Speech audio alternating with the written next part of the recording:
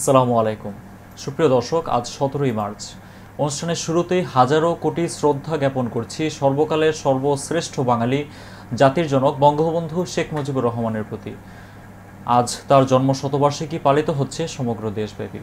আপনারা দেখছেন রাজ টিভির স্বাস্থ্য বিষয়ক নিয়মিত আয়োজন নিরাপদ মাতৃত্ব অনুষ্ঠানটির পুরোটা সময় জুড়ে আপনাদের সাথে আমি রয়েছি ডাক্তার সাহিত্য খান। অনুষ্ঠানটি সরাসরি সম্প্রচারিত হচ্ছে, আর অনুষ্ঠানটি আপনারা পুরোটা অনুষ্ঠানের চলে এলাম নতুন একটি দিনে নতুন একটি বিষয় নিয়ে। আপনারা দেখছেন বাংলাদেশের সর্বপ্রথম মেডিকেল টেলিভিশন রাজ টিভি। দর্শক, ভাইরাল হওয়া অনেক বিষয় আমরা পেয়ে থাকি, সেটা হতে পারে কোনো মানুষ কিংবা হতে পারে কোনো বিষয়। হ্যাঁ দর্শক, বর্তমান সময়ে সবচেয়ে আলোচিত এবং ভাইরাল হওয়া যে বিষয়টি তা হলো করোনা ভাইরাস। করোনা ভাইরাস একটি আরএনএ ভাইরাস। এটি মানবদেহে যে রোগ সৃষ্টি করে তা হলো কোভিড-19 এবং গর্ভাবস্থায় বা প্রেগনেন্সি পিরিয়ডে মায়েদের দুশ্চিন্তার পরিমাণটা অত্যধিক বেড়ে যায় এই করোনা ভাইরাসের জন্য। হ্যাঁ দর্শক, মায়েরা আক্রান্ত যদি হয় সেক্ষেত্রে তাদের নবজাতকের প্রতি তাদের দুশ্চিন্তা কিন্তু প্রবল থেকে প্রবলতর হয়ে যায়। আর আজকে আমরা কথা বলবো এই বিষয় নিয়ে। আজকে আমাদের অনুষ্ঠানে আলোচ্য বিষয় নির্ধারিত হয়েছে মাতৃত্বকালীন সময়ে করোনা সংক্রমণ। আর এই বিষয় নিয়ে কথা বলতে আমাদের স্টুডিওতে গেস্ট এক্সপার্ট হিসেবে উপস্থিত রয়েছেন একজন স্বনামধন্য চিকিৎসক। আমাদের অতিথি রয়েছেন ডাক্তার নাদিরা সুলতানা, সহযোগী অধ্যাপক, গাইনিয়ান অবস বিভাগ, বসুন্ধরা আদ্দিন মেডিকেল কলেজ হাসপাতাল, কেরানীগঞ্জ, ঢাকা। চলুন দর্শক, পরিচিত হয়নি আজকে অতিথির সাথে। আসসালামু আলাইকুম ম্যাডাম। ম্যাডাম, আপনি কেমন আছেন? ম্যাডাম, রাজ টিভির স্টুডিও থেকে আপনাকে অসংখ্য ধন্যবাদ জানাচ্ছি আপনার মূল্যবান সময় থেকে কিছুটা সময় আমাদের দেওয়ার জন্য। আপনাকেও ধন্যবাদ এবং রাজ টিভিকে ধন্যবাদ আমাকে মূল্যবান সুযোগ দেওয়ার জন্য। আমরা আলোচনায় ফিরে আসছি, তার আগে দর্শকরা কীভাবে আমাদের সাথে সংযুক্ত হতে হয় সেটা আমরা বলে আসছি। সুপ্রিয় দর্শক, চাইলে আপনারাও আমাদের সাথে সংযুক্ত হতে পারেন। এর জন্য যা করতে হবে, আমাদের টিভিতে দেখানো নাম্বারে আমাদের কল দিন, আমাদের বিশেষজ্ঞ চিকিৎসকের পরামর্শ নিতে পারেন। আমাদের ফেসবুকের যে অফিসিয়াল পেজটি রয়েছে সেখানে আপনি লাইক দিয়ে আপনার মতামতটি কমেন্টে জানান। এছাড়া আমাদের ইউটিউব চ্যানেলে সাবস্ক্রাইব করুন আর আমাদের ভিজিট করুন www.rajtvvd.com। এছাড়া দর্শক, গুগল প্লে স্টোরে রাজ টিভির একটি নিজস্ব অ্যাপস এসে গিয়েছে, আপনারা চাইলে সেটি ডাউনলোড করে আমাদের সাথে সংযুক্ত হতে পারেন।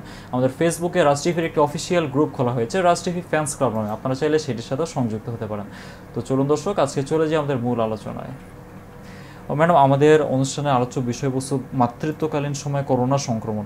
ম্যাডাম, অত্যন্ত গুরুত্বপূর্ণ একটি বিষয়। আমরা জানি যে বর্তমান সময়ে করোনার আতঙ্কটি পুরো দেশব্যাপী ছড়িয়ে গিয়েছে, পুরো দেশব্যাপী বলে পুরো বিশ্বব্যাপী ছড়িয়ে গিয়েছে। সেই ক্ষেত্রে ম্যাডাম, প্রথমেই জানতে চাচ্ছি যে করোনা ভাইরাসটি আসলে কি? আসলে এখন এটা শুধু বাংলাদেশ নয়, পুরো বিশ্বে সর্বাধিক আলোচিত শব্দ সেটা হচ্ছে করোনা ভাইরাস। তো এটার আরেক নাম কোভিড-19 বা নোভেল করোনা ভাইরাস বলা হয়। এটা আসলে অ্যাকচুয়ালি এটা একটা আরএনএ ভাইরাস। আরএনএ ভাইরাস, এটা করোনা মিন্স হচ্ছে ক্রাউন, তো দেখতে অনেকটা মুকুটের মতো, যার জন্য এটাকে আমরা করোনা নাম দিয়েছি। তো এটা একটা ভাইরাস যেটা আগে হিউম্যান বডিতে আসেনি। তো এটার 7টা প্রজাতি এখন নতুনভাবে আমাদের হিউম্যান বডিতে আসছে এবং আক্রমণ করে নতুন নতুন উপসর্গ তৈরি করছে। এই ভাইরাসটাই এখন সংক্রমণ তৈরি করছে। আচ্ছা ম্যাডাম, আমরা জানি যে ভাইরাসটা অনেক ভাইরাসই মানবদেহে বিভিন্নভাবে ছড়িয়ে থাকে। ম্যাডাম, করোনা ভাইরাস আসলে কীভাবে ছড়ায় মানবদেহে? এটা তো বিশেষজ্ঞরা এতদিন যেটা বলেছেন, তথ্যপত্র থেকে জানতে পেরেছি যে আমরা এটা আসলে প্রথম দিকে যেটা কিছু বন্য পশু পাখি চীনারা যেটা খেয়েছেন তাদের মাধ্যমে এই পশু পাখি থেকে হিউম্যান বডিতে আসছে, মানে মানবদেহে। এখন যেটা হচ্ছে যে এটা মানব শরীর থেকে কিন্তু মানবের মধ্যে স্প্রেড করছে সংক্রামক। এটা কীভাবে হাঁচি, কাশি অথবা তাদের যে ড্রপলেট বলা হয়, মানে হাঁচির মাধ্যমে যে জীবাণুটা বের হচ্ছে, অথবা তাদের যে ক্লোজ কন্ট্যাক্ট বা সংস্পর্শের মাধ্যমে এটা একজনের শরীর থেকে আরেকজনের মধ্যে যে বিভিন্ন জায়গায় এখন এটা সংক্রামক ব্যাধি হিসেবে মেডিকেল টার্মে যে বলে থাকে রেসপিরেটরি ড্রপলেটের মাধ্যমে এটা কিন্তু কাছে থাকলে সংক্রমণ হাঁচি কাশির মাধ্যমে যাচ্ছে। ম্যাডাম, সেই ক্ষেত্রে অনেকে জানতে চাচ্ছে যে এই ভাইরাসগুলোর উপসর্গটা কি?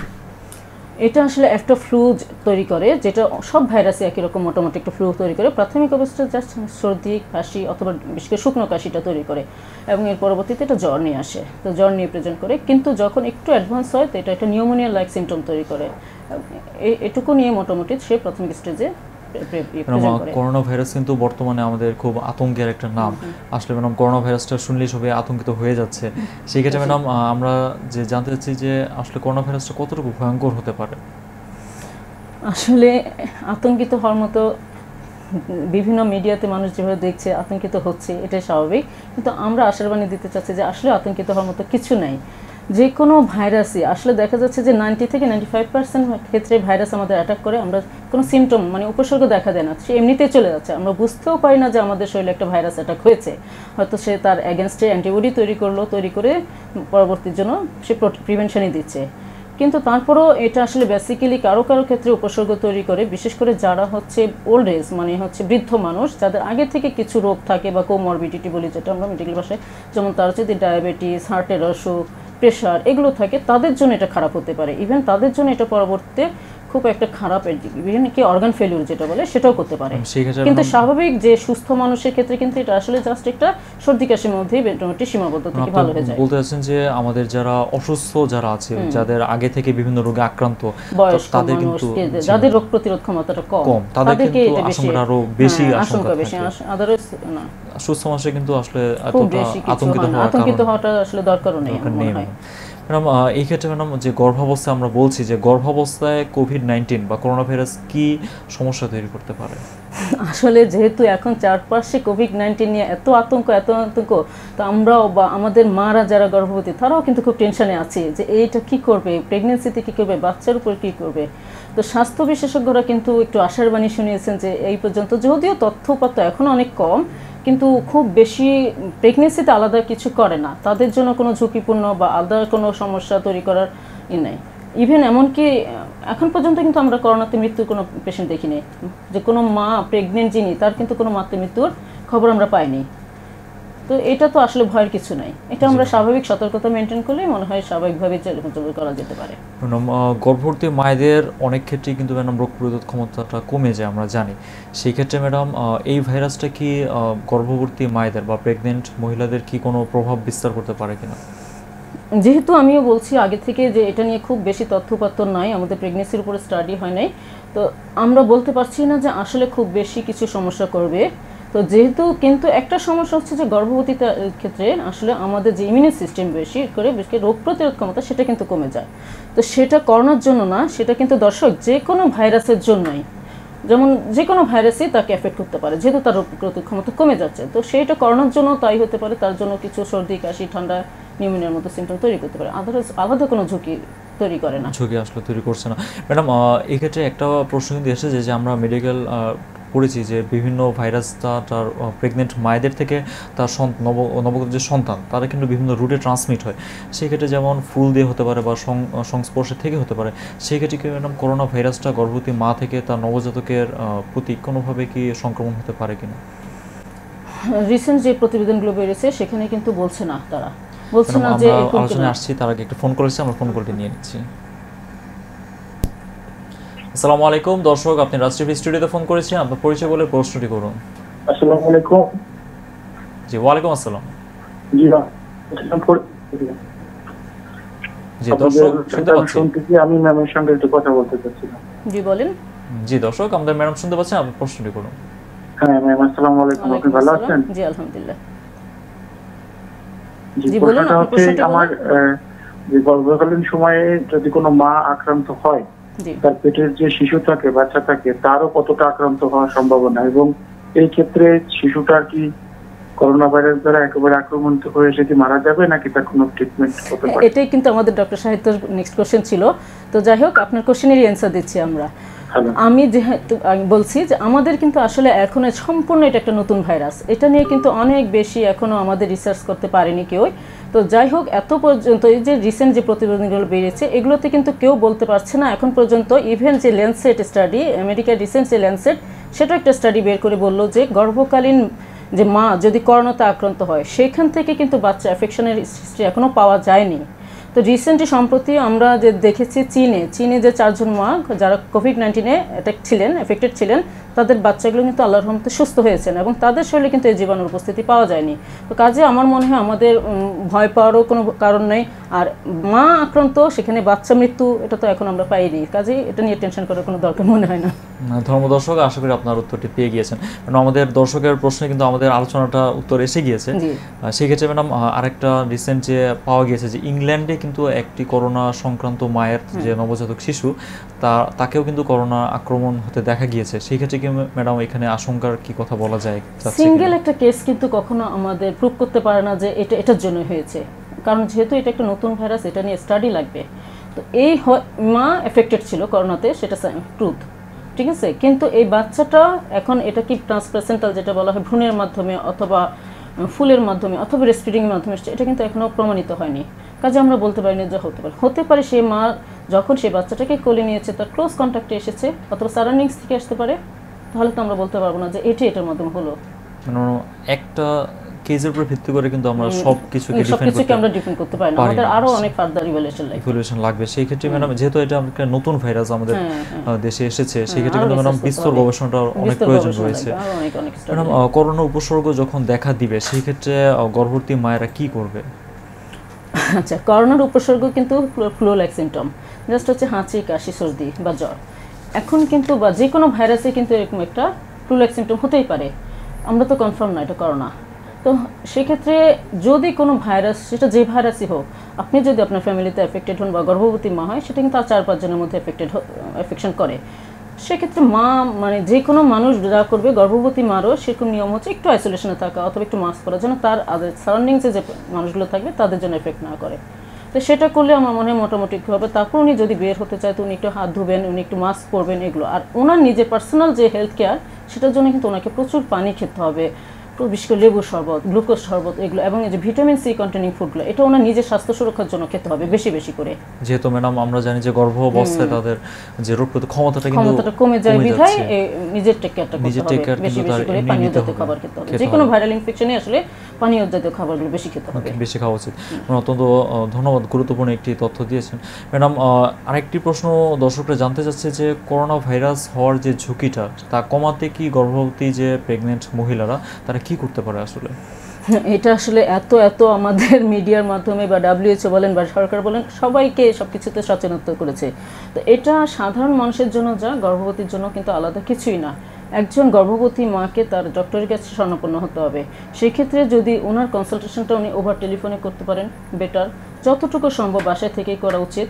তারপরে যদি ইমার্জেন্সি অবশ্যই তাকে বেরোতে হবে, তো সেই ক্ষেত্রে উনি কী করতে পারেন, উনি কোনো ট্রান্সপোর্ট ইউজ না করে পার্সোনাল ট্রান্সপোর্ট ইউজ করতে পারেন। তারপর উনি যখন বাসায় আসবেন উনি হ্যান্ড ওয়াশ করবেন খুব ভালো করে, 20 সেকেন্ড ভালো করে ধুবে, অথবা হ্যান্ড স্যানিটাইজার ইউজ করবে। এছাড়া উনি যদি বাসায় কোনো কাজ করেন, সাপোজ মাংস, মাছ, এগুলো ধুলো, এরপর 20 সেকেন্ড হাত ধুয়ে নেবে ভালো করে। এটা সবার জন্য যায়, ওনার জন্য তা। এটাতে উনি রোগ প্রতিরোধ যে ক্ষমতাটা বাড়াতে পারেন অথবা ঝুঁকিটা কমাতে পারেন। ম্যাডাম ঝুঁকি কমাতে আসলে ম্যাডাম যে প্রেগনেন্ট মহিলার যে অতিরিক্ত কিছু ব্যবস্থা নেবে সেটা কিন্তু আসলে বলছে না, সর্বসাধারণের জন্য যা ওনার জন্য কিন্তু একই ব্যবস্থা বা তার ঝুঁকি কমাতে তার একই ব্যবস্থা, কারণ আলাদা তো ঝুঁকি আমরা বলছি না, বা আমাদের তথ্যপত্র তো বলছে না আলাদা কোনো ঝুঁকি প্রেগন্যান্সির জন্য আছে। তো ভয়ের কিছু নেই, যা সতর্ক হলেই চলবে, সতর্কটাই আসলে খুব বেশি জরুরি। ম্যাডাম আমরা জানি যে মেডিকেলের টার্মে আমরা জানি যে বিভিন্ন মাধ্যমে ছড়ায় ভাইরাসটা, ফুলের মাধ্যমে হতে পারে বা বুকের দুধ থেকে হতে পারে। সেই ক্ষেত্রে ম্যাডাম করোনা ভাইরাসটা কি ব্রেস্ট মিল্কের মাধ্যমে বা বুকের দুধ দিয়ে কি ছড়াতে পারে কিনা? যে কোনো ভাইরাসই আমরা জানি বিভিন্নভাবে ছড়ায়, যেমন ট্রান্সপ্লাসেন্টাল, ব্রেস্ট ফিডিং বা ক্লোজ কন্ট্যাক্ট। তো যেহেতু এটা একটা নতুন ভাইরাস, এটা নিয়ে তো আমরা আসলে খুব তথ্যপত্র বেশি পাইনি এখনও। তো এখন পর্যন্ত যে গবেষণাগুলো বা নতুন তথ্যপত্র, তাতে কিন্তু বলেনি যে এখন পর্যন্ত কোথাও পাওয়া যায়নি এটা ফুলের মাধ্যমে অথবা ব্রেস্ট ফিডিংয়ের মাধ্যমে ছড়ায়। তবে বাচ্চা ডেলিভারির পর বা বাচ্চা টেক কেয়ার করতে গিয়ে যদি মার হাঁচি কাশি থাকে, সেখানে ড্রপলেটের মাধ্যমে সবার জীবন পড়ে সেভাবে তো ছড়াতেই পারে। ম্যাডাম ছোট্ট একটি বিরতির সময় এসেছে, আমরা আলোচনায় ফিরে আসছি ছোট্ট একটি বিরতির পরে। সুপ্রিয় দর্শক, ছোট্ট একটি বিরতির সময় এসেছে, কোথাও যাবেন না, রাজশাহীর সাথেই থাকুন, ফিরে আসছি বিরতির পরে।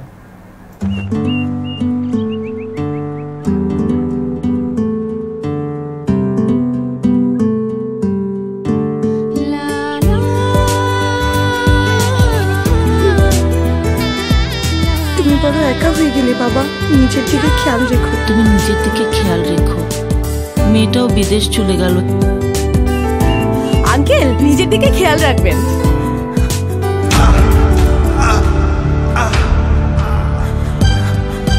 Hello, universal cardiac hospital. থাকুন নির্ভয়, আছে হৃদরোগের বিশ্বমানের চিকিৎসা সেবা। Universal cardiac hospital. কাঁদছিস কেন পাগলি? আমি তো ভালো হয়ে গেছি। কাঁদবো না, তুমি একা একটা মানুষ। একা কোথায়? ইউনিভার্সাল কার্ডিয়াক হাসপাতাল আছে আমার পাশে, ওরা আমার হৃদয়ের বন্ধু। যখন আপনার পাশে ইউনিভার্সাল কার্ডিয়াক হসপিটাল, তখন আপনি আর একা নন। আমি দেখি রাজ টিভি অনেক অনুষ্ঠান কভার করছে, specially health sector, medical related programme, অনুষ্ঠানগুলো অনেক বেশি কভার করে। আমি নিশ্চয়ই শুভকামনা করি এবং এই প্রত্যাশা করি যে এই দেশটা বাংলাদেশ স্বাধীনতার চেতনা, মুক্তিযুদ্ধের চেতনাকে নিয়ে আমাদের স্বপ্নের সোনার বাংলাদেশ আমরা গড়তে চাই। জাতির পিতা বঙ্গবন্ধু শেখ মুজিবুর রহমানের যে স্বপ্ন উনি দেখেছিলেন, তার সারাটি জীবন দিয়ে এদেশের স্বাধীনতা দিয়ে গিয়েছেন আমাদের। সেই চেতনাটাই যেন ধরে রাখতে পারে রাজ টিভি, এই হলো আমার প্রত্যাশা। অনেক ভালো করুন, অনেক পথ এগুতে হবে। জয় বাংলা বলে আগে বাড়েন, ইনশাআল্লাহ ভালো করতে পারবেন। জয় বাংলা। স্বাস্থ্য বিষয়ক টিভি চ্যানেল রাজ টিভির মঙ্গল কামনা করছি। রাজ টিভির এই স্টুডিওতে এসে আমি যা দেখলাম, এখানে ডাক্তার বাসুদেবের নেতৃত্বে ডাক্তারদের দ্বারা ডাক্তারদেরকে নিয়ে একটি টিভি চ্যানেল যা কথা বলছে ডাক্তারদের সাথে, তুলে ধরছে বিভিন্ন রোগের কথা, চিকিৎসার কথা, কিন্তু এই কথাগুলো হচ্ছে আপনাদের জন্য, যেন চিকিৎসা বিষয়ক জ্ঞানকে এবং একজন ডাক্তারের সাথে আপনাদের সরাসরি সংযুক্তি গড়ে ওঠে এবং চিকিৎসা বিষয়ক জ্ঞানকে সেই ডাক্তার সহজে আপনাদের কাছে পৌঁছে দিতে পারেন।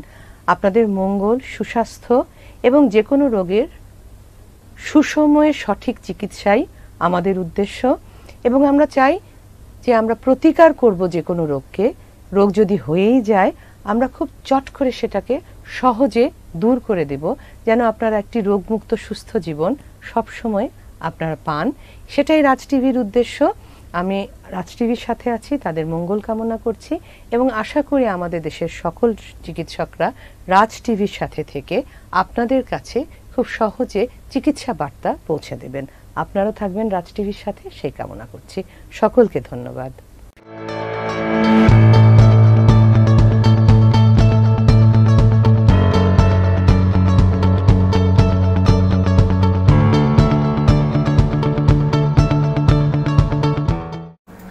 দর্শক, ফিরে এলাম ছোট্ট একটি বিরতির পরে। আমাদের সাথে থাকার জন্য আপনাদেরকে অসংখ্য ধন্যবাদ। আপনারা দেখছেন রাজ টিভির স্বাস্থ্য বিষয়ক নিয়মিত আয়োজন নিরাপদ মাতৃত্ব অনুষ্ঠানটি সরাসরি সম্প্রচারিত হচ্ছে। আর আজকে আমাদের স্টুডিওতে গেস্ট এক্সপার্ট হিসেবে উপস্থিত রয়েছেন ডাক্তার নাদিরা সুলতানা, সহযোগী অধ্যাপক, গাইনি অ্যান্ড অবস বিভাগ, বসুন্ধরা আদিন মেডিকেল কলেজ হাসপাতাল, কেরানীগঞ্জ শাখা। অনুষ্ঠানটি পুরোটা সময় জুড়ে আপনাদের সাথে আমি রয়েছি ডাক্তার সাহিত্য খান। চলুন দর্শক, আমাদের মূল আলোচনায় ফিরে যাচ্ছি। ম্যাডাম, আপনি বলছিলেন যে করোনা ভাইরাস ব্রেস্ট মিল্কের মাধ্যমে যে ছড়ায়, সেই ক্ষেত্রে ম্যাডাম যে কিভাবে মায়েরা মেজার নিতে পারে যে ব্রেস্ট মিল্ক কি তারা কি খাওয়াবে বা খাওয়াবে না, সেই ক্ষেত্রে এখন তো ব্রেস্ট মিল্ক তো খাওয়াতেই হবে। এখন হচ্ছে মায়ের দুধের কোনো বিকল্প নেই। প্রথম কথা, মায়ের দুধ হচ্ছে একটা বাচ্চার জন্য প্রথম টিকা। মায়ের দুধের অভাবে আমাদের দেশে বাচ্চাদের ডায়রিয়া, নিউমোনিয়া লেগেই থাকে, যেটা হচ্ছে 5 বছরের নিচে শিশু মৃত্যুর হারে সবচেয়ে বেশি। সেইখানে করোনা, যেটা কনফার্ম না বাট সাসপেক্টেড মনে করে যদি সর্দি কাশির জন্য একটা মা করোনা ব্রেস্ট মিল্ক না করায়, সেটা তো বোকামি ছাড়া কিছুই হবে না। তো রিসেন্টলি যে চীনে 9 জন মার শিশু জন্ম নিয়েছিল, তারা কিন্তু আলাদা ছিল, আর্টিফিশিয়াল ফিডিংও দিয়েছে। এটাকে সিডিসি, আমেরিকার যে সিডিসি, সেটা সাজেস্ট করেছে। বাট যে ইয়েতে কিন্তু করেনি, ব্রিটিশ যে জার্নাল বা সেটা তারা সাজেস্ট করে না। বিএমজি যেটা বলছে ব্রিটিশ চাইল্ড হেলথ ইনস্টিটিউশন, তারা সাজেস্ট করে না। তারা বলে যে না, মায়ের বুকের দুধই সবচেয়ে বেশি দরকার। সেটা একটা উপসর্গ মনে করে নিশ্চিত না হয়ে খাওয়ানোটা ঠিক হবে না, ছেড়ে দেওয়াটা। তো অবশ্যই আমরাও সেটা মনে করি, কারণ হচ্ছে মায়ের মৃত্যু ক্ষেত্রে শিশু মৃত্যুর ঝুঁকিটা বেড়ে যাবে, শিশু মৃত্যুর ঝুঁকি বাড়া যাবে। এবং যে বাচ্চাদের যে রুমিং, ব্রেস্ট ফিডিং, এটা অবশ্যই খুবই দরকার একটা বাচ্চার শিশু মৃত্যুর হার কমানোর জন্য। তো এই ক্ষেত্রে বাচ্চার যদি আলাদা কোনো চিকিৎসা ব্যবস্থা, যেমন এনএসইউ যেটা বলি আমরা, সেটা দরকার না হয়, তো আমার মনে হয় না এই বাচ্চাকে আলাদা রাখার কোনো দরকার আছে। সে মায়ের সাথেই থাকতে পারে, কিন্তু এই ক্ষেত্রে মাকে একটু মেজার নিতে হতে পারে। ম্যাডাম, বাংলাদেশে কিন্তু অনেকেই জানে না ম্যাডাম যে শিশু মৃত্যুর হারটি এটা কিন্তু অনেকটাই বেশি, যে করোনা ভাইরাস যেটা তার চেয়েও কিন্তু বেশি আমাদের ডায়রিয়া, নিউমোনিয়া, এগুলোর জন্য কিন্তু শিশু মৃত্যুর হারটা অনেক বেশি।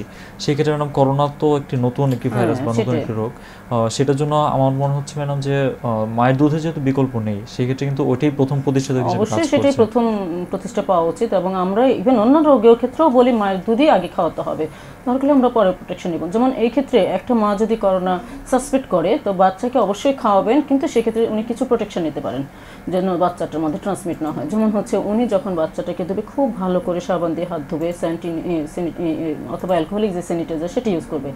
ব্রেস্টটাকে আগে ধুবে, পরে ধুবে, তারপর উনি যেটা করতে পারেন মাস্ক পরতে পারেন। ওনার যদি হাঁচি কাশি হয় সেটা যেন ড্রপলেটটা বাচ্চার মাধ্যমে না যায়, ওটাকে ওনাকে সতর্ক থাকতে হবে। তো এইটুকু সতর্কতা মেজার করে কিন্তু বাচ্চাকে খাওয়ালে আমরা মনে করি যে ঝুঁকিটা অনেকটাই কমে যাবে, এবং সেক্ষেত্রে ব্রেস্ট ফিডিংয়ের যে উপকারিতা সেটাই কিন্তু আমরা ফলপ্রসূ পাবো। আমাদের একটি ফোন কল এসেছে, আমরা ফোন কলটি নিয়ে নিচ্ছি।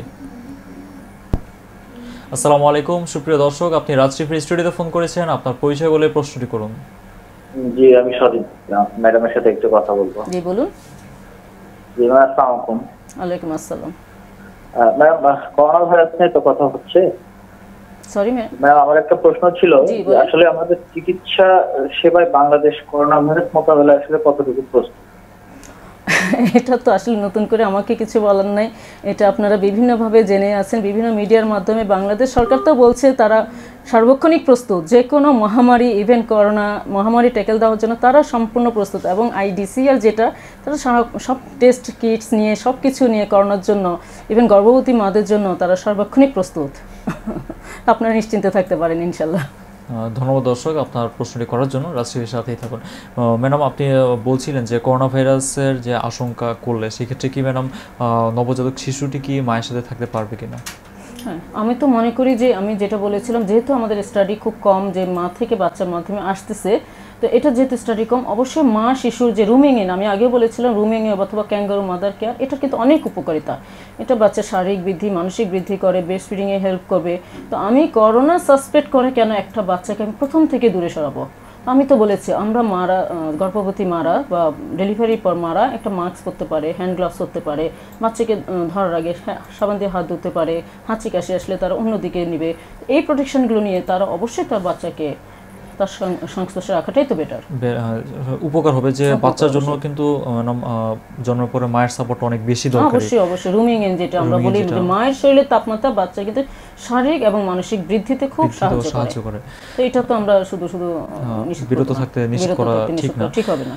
ম্যাডাম, এই ক্ষেত্রে ম্যাডাম যদি স্তনপান করানোর কথা বলা হচ্ছে, সেক্ষেত্রে স্তনপান করানো যদি করেও মাদার বা মা যদি চায় যার নবজাতককে দুধ খাওয়াবে, সেই ক্ষেত্রে ম্যাডাম কি কি সাবধানতা অবলম্বন করাটা উচিত? সাবধানতা একই, যেটা আমি বলছিলাম আগেও, বাচ্চাকে ধরার আগে মা একটা খুব ভালো করে সাবান দিয়ে হাত ধুয়ে নেবে, মা মাস্ক পরবে, মা প্রয়োজনের গ্লাভসও পরে নিতে পারে, এবং সেই মাস্কটা কিন্তু কন্টিনিউয়াস চেঞ্জ করতে হবে। আমরা যে একটা মাস্ক কিন্তু কন্টিনিউয়াস পরে থাকতে পারবো না। ইভেন বলা হচ্ছে যে এই মাস্কটা যদি মাস্কের একটু পিছনে হাত যায় তাও কিন্তু মাস্কটা, এবং এই মাস্ক পরে যদি একবার হাঁচি কাশি দেওয়া হয় মাস্কটা আমার খুলে ফেলতে হবে, এবং এটা প্রপার ডিসপোজাল করতে হবে, একটা নির্দিষ্ট আগে ফেলতে হবে। এই মাস্কটা কিন্তু যত্রতত্র ফেলে তার কাছ থেকে আরও বেশি স্প্রেড হতে পারে।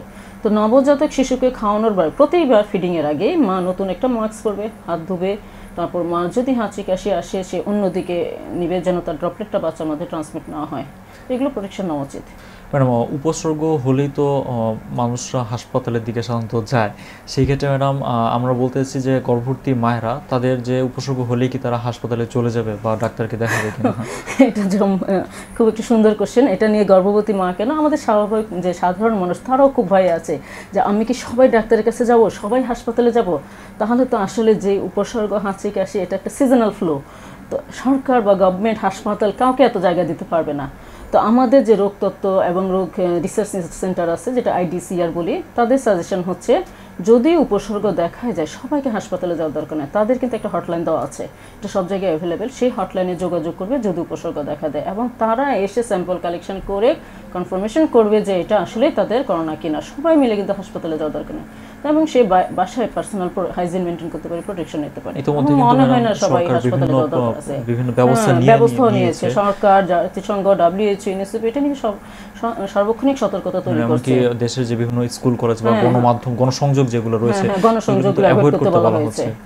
স্কুল কলেজও অলরেডি বন্ধ হয়ে গেছে, এটা যেন বিস্তার প্রভাব বিস্তার না করে। সেই ক্ষেত্রে তো ম্যাডাম যে যাদের দরকারি হবে হাসপাতালে যাওয়ার ক্ষেত্রে, তারা হচ্ছে উপসর্গ হলেই যে হাসপাতালে যেতে হবে এরকম কিন্তু আসলে এরকম কোনো কিছু বলছি না। ম্যাডাম, এই রোগটা করোনা যদি হয়ে যায় বা সংক্রমণ লক্ষণ উপসর্গগুলো দেখা যায়, সেই ক্ষেত্রে ম্যাডাম আমরা কিভাবে এই রোগটি নির্ণয় করতে পারি? এটা তো আসলে কিছু টেস্ট আছে যেগুলো বাংলাদেশে খুব বেশি অ্যাভেলেবেল বলা যাচ্ছে না। তো আইডিসিআর যেটা রোগতত্ত্ব এবং রোগ গবেষণা ইনস্টিটিউট যেটা, তো সেখানে দুটো টেস্ট করা হয়, রিয়েল টাইম পিসিআর যেটা আর সিটি স্ক্যান মোটামুটি সব জায়গায়। কিন্তু আমরা তো প্রেগনেন্ট মা, আমাদের টপিক যেটা প্রেগনেন্সি, প্রেগনেন্ট মার ক্ষেত্রে কিন্তু আমরা সিটি স্ক্যান অ্যাডভাইস করি না। তো আর যেটা রিয়েল টাইম পিসিআর সেটা করা যেতে পারে, কিন্তু সেটা তো সবার জন্য আসলে গণহারে করাটা খুব এক্সপেন্সিভ, এটা কস্ট ইফেক্টিভ হবে না। তো এই পিসিআর এর মাধ্যমে এটা সেন্সিটিভিটি যদি 70%, তার মানে হচ্ছে প্রতি 10 জনের মধ্যে কিন্তু 7 জন ধরা পড়ছে না, 3 জন কিন্তু স্কিপ করে যাচ্ছে, তার মানে সে এফেক্টেড। বাট স্পেসিফিটি বেশি, তার মানে কি এটা একদম যার আসবে সে কনফার্ম যে। তো এই দুটো টেস্ট করে আমরা পারি, কিন্তু এটা গণহারে করার কোনো দরকার নাই। শুধুমাত্র যারা সাসপেক্টেড তারা এবং খুব বেশি এফেক্টেড মনে হয়, সন্দেহ হয় যে আসলে তার করোনা সন্দেহজনক, তাদেরই করা উচিত। তাদের করা উচিত। ম্যাডাম এই ক্ষেত্রে মেডিকেল একটা টার্ম আমরা যেটা বলেছি RT-PCR বা real time polymerase chain reaction, সেটা সম্পর্কে যদি ম্যাডাম আমাদের কিছু বলতেন। এটা আসলে একটা ব্লাড টেস্ট, এটা পলিমারেজ চেইন রিঅ্যাকশন ডিএনএ টেস্টের মাধ্যমে করা হয়। এটা বাংলাদেশের আইডিসিএল যেটা বলে মহাখালীতে, সেখানে হয়। ম্যাডাম আমরা জানি যে গর্ভকালীন সময় মায়েরা বিভিন্ন ওষুধ নিয়ে থাকে, সেই ক্ষেত্রে ম্যাডাম করোনা যেহেতু একটি ভাইরাস দ্বারা হচ্ছে, সেই ক্ষেত্রে কি ম্যাডাম করোনা ভাইরাস হলেই কি তারা ওষুধ নিয়ে নেবে বা প্রেগনেন্সি পিরিয়ডে? এটার জন্য কিন্তু গভর্নমেন্টের একটা আলাদা প্রোটোকল আছে এবং সব দেশই তাদের গভর্নমেন্টই তাদের জন্য আলাদা প্রোটোকল তৈরি করেছে যে এফেক্টেড কী করবেন, এফেক্টেড পারসন। তো সে যদি কনফার্মই হয় যে বিভিন্ন পরীক্ষার মাধ্যমে, তাহলে কিন্তু তাকে গভর্নমেন্টের প্রোটোকলে চলে যেতে হবে, একটা স্পেশালাইজ হাসপাতাল। এবং গভর্নমেন্ট কিন্তু অলরেডি সব হাসপাতালকে কিছু আইসোলেটেড ইউনিট করতে বলা হয়েছে। সেই আইসোলেটেড ইউনিটে আমাদের পেশেন্টকে রাখতে হবে, তাকে নিতে হবে, সেই অনুযায়ী তার সাপোর্টিভ ট্রিটমেন্ট লাগবে, যার যেখানে প্রয়োজন, ইভেন আইসিইউ দরকার হলে তাকে সেখানে সাপোর্ট দিতে হবে। আর গভর্নমেন্টের যে প্রোটোকল আছে সেই প্রোটোকলে সে চলে যাবে। স্বাভাবিক অবস্থায় যে আমাদের মায়েরা যেসব প্রেগনেন্সিতে ওষুধগুলো নিচ্ছে, সেগুলো কি তারা নিতে পারবে কিনা? স্বাভাবিক কন্ডিশনে তো ওষুধ নিতেই হবে তাকে, যেমন প্রথম 3 মাসে ফলিক অ্যাসিড, লাস্ট শেষের 6 মাসে আয়রন, ক্যালসিয়াম, এগুলো তো প্রেগনেন্সির জন্য জরুরি। তো এটার সাথে করোনা যদি এফেক্টেড হয় তার কোনো রিলেশন থাকবে না, এগুলো কন্টিনিউ করতে হবে। সাথে তার সাপোর্টের যে ট্রিটমেন্ট লাগবে অথবা হাঁচি কাশির জন্য যে ট্রিটমেন্ট, সেগুলো ডাক্তারের পরামর্শ দিয়ে নিতে হবে। ম্যাডাম গর্ভাবস্থায় আমরা তো জানি যে 3টি সময় রয়েছে, first trimester, second trimester, third trimester. সেক্ষেত্রে ম্যাডাম এটা কি কোনো বিভিন্ন পিরিয়ডে বা ট্রাইমেস্টারে কি কোনো জটিলতা সৃষ্টি করতে পারে কিনা করোনা ভাইরাস? যেহেতু করোনা খুবই নতুন একটা রোগ, নতুন একটা নাম, তো এইটা নিয়ে তো আমরা এত ট্রাইমেস্টার ভাগ করে এখনও রিসার্চ হয়নি। তো যেহেতু একটা ভাইরাস, যে কোনো ভাইরাসই যেভাবে সিমটম বা এফেক্ট করে এটা সেটাই করবে, কিন্তু আলাদা কোনো এফেকশন কিন্তু এখন পর্যন্ত আবিষ্কৃত হয়নি। তবে করোনার জন্য যদি কারো দীর্ঘদিন জ্বর থাকে, সাপোজ এটা করোনা হোক না অন্য কোনো ভাইরাস হোক, তাহলে সেক্ষেত্রে অন্য ভাইরাসের যে এফেকশন সেটাই হতে পারে। যেমন ফার্স্ট ট্রাইমাস্টারে বাচ্চা নষ্ট হয়ে যাওয়া, যেটাকে বলে মিসক্যারেজ অথবা যেটা অ্যাবর্শন আমরা বলে থাকি, অথবা বাচ্চার জন্মগত ত্রুটি, এগুলো হতে পারে। এবং লাস্টে হলে এটা ডেলিভারি সময়ের আগে হতে পারে। এটা কিন্তু জ্বরের কারণে, নট অনলি করোনা ভাইরাস বা আদার ভাইরাসের জন্য হতে পারে। এটা জ্বরের একটা এফেক্ট, এটা করোনা নিয়ে প্যানিক হওয়ার কোনো কারণই নেই। তো এইটা নিয়ে টেনশনও করার দরকার নেই, আমার মনে হয় আমাদের সতর্কতা অবলম্বন করলে এটা ঠিক হয়ে যাবে। ম্যাডাম আপনি অনুষ্ঠানে একেবারে শেষ পর্যায়ে আপনি যে দর্শকদের উদ্দেশ্যে কিছু বলুন। তো ধন্যবাদ দর্শক। আমাদের এখন যে একটা শব্দ করোনা করোনা করোনা, এবং এই আমরা শুধু প্রেগনেন্ট মা নই, সর্বসাধারণ সবাই ভয়ে আছি, আতঙ্কে আছি, বিশেষ করে গর্ভবতী মারা তো আরও আতঙ্কে আছি যে এই করোনা আমার গর্ভকালীন সময় কতটা সংকটাপন্ন, বা আমার বাচ্চার মধ্যে আসবে কিনা, বাচ্চাকে কোনো সমস্যা করবে কিনা, বা আমার নিজেরই কি হবে, এটা নিয়ে খুব টেনশন আছি। তো আমার মনে হয় আমরা এটা নিয়ে আর টেনশন করার কোনো দরকার নেই। সাধারণ মানুষের যাওয়া হবে, একজন গর্ভবতী মায়েদের কিন্তু আলাদা কিছুই হবে না। শুধু সতর্কতা অবলম্বন করেন, আপনারা আপনাদের যে প্রেগনেন্সি যে নর্মাল ট্রিটমেন্ট সেটা কন্টিনিউ করেন এবং ভয় পেয়েন না, আল্লাহর উপর ভরসা রাখেন। ধন্যবাদ ম্যাডাম, আপনাকে অসংখ্য ধন্যবাদ জানাচ্ছি রাজ টিভির স্টুডিও থেকে আপনার গুরুত্বপূর্ণ মতামত আমাদের সাথে শেয়ার করার জন্য। ধন্যবাদ দর্শক, আমাদের মায়েরা থাকুক হাসি খুশি এবং আমাদের শিশুরা থাকুক সুস্থ এবং সুন্দর, এটাই আমাদের সকলের কামনা। করোনা ভাইরাস বর্তমান সময়ের যে আলোচিত বা আতঙ্কের নাম, সেই ভাইরাস থেকে কিভাবে আমাদের গর্ভবতী মায়েরা মুক্ত থাকবে বা সুস্থ থাকবে, তা আজকের আলোচনা থেকে ইনশাআল্লাহ আপনারা বুঝতে পেরেছেন। তাই আজকের বিষয়টি অত্যন্ত গুরুত্বপূর্ণ, আপনারা বেশি বেশি শেয়ার করে সবাইকে জানার সুযোগ করে দিন। আজকে আমাদের অনুষ্ঠানে গেস্ট এক্সপার্ট হিসেবে এতক্ষণ আমাদের সাথে ছিলেন ডাক্তার নাদিরা সুলতানা, সহযোগী অধ্যাপক, গাইনি অ্যান্ড অবস বিভাগ, বসুন্ধরা আদ্দিন মেডিকেল কলেজ হাসপাতাল, কেরানীগঞ্জ, ঢাকা। আপনাদের সাথে আমি এতক্ষণ ছিলাম ডাক্তার সাহিত্য খান। অনুষ্ঠানে একেবারে শেষ পর্যায়ে আজ বিদায় নিচ্ছি। দেখা হচ্ছে পরবর্তী কোনো অনুষ্ঠানে। সবাই ভালো থাকবেন, সুস্থ থাকবেন। আসসালামু আলাইকুম। You are watching Raj TV, Jagorone, Bangladesh. Please subscribe our channel.